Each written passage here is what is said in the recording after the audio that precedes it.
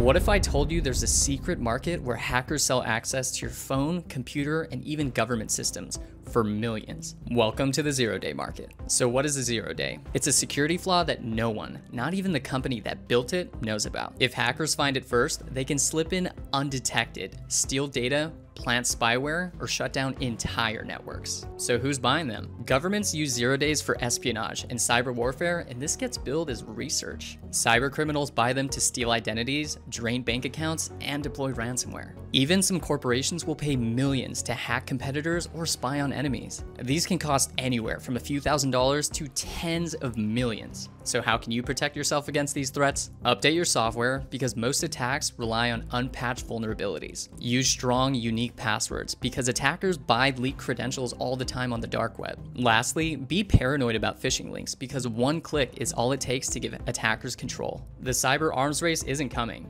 It's already here. And remember, follow me for all things cybersecurity.